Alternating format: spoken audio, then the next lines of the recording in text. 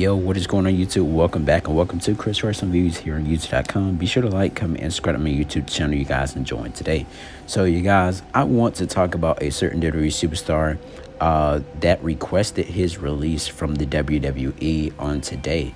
So that guy is Mustafa Ali. Mustafa Ali, you know, of course, guys, we've seen him. He was the SmackDown hacker. He also was part of the Retribution group. Well, the leader of Retribution. What we came to find out, you know, towards the end of the Retribution group. And that team, you know, ended up just basically scattering out and not really being a team anymore. So you guys, him and Mustafa Ali and Vince McMahon, you know, they had like a heated argument backstage. And just in a moment here, you guys, I'm going to pull the article up.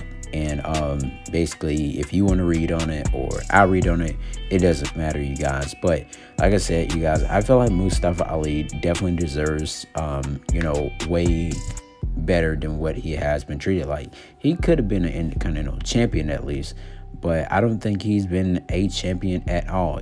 I mean, I don't blame him. You know, the way WWE are doing things right now, which releasing people, he wants to be one of those people who won't be released and being able to go where he wants to go without waiting on a 90-day non-complete, excuse me, a non-compete clause like most other superstars. They basically got fired. So you guys, WWE, you know, said they're gonna go ahead and give him his release. So right here, you guys, you see I can have an article here. According to a report from Fightful Select, Vince McMahon and Mustafa Ali had a heated argument. This was prior to Ali asking for one show off. But then again, they even gave him weeks off. And so you guys, Mustafa Ali was definitely upset while he wasn't on WWE programming. And so due to the fact with that, you guys, Vince McMahon and WWE itself, you know, kept him off, you know, of the, you know, off of TV. And you guys, just imagine, like, you not being able to wrestle for weeks and weeks. And just imagine how bad that makes you look as you call yourself a professional wrestler.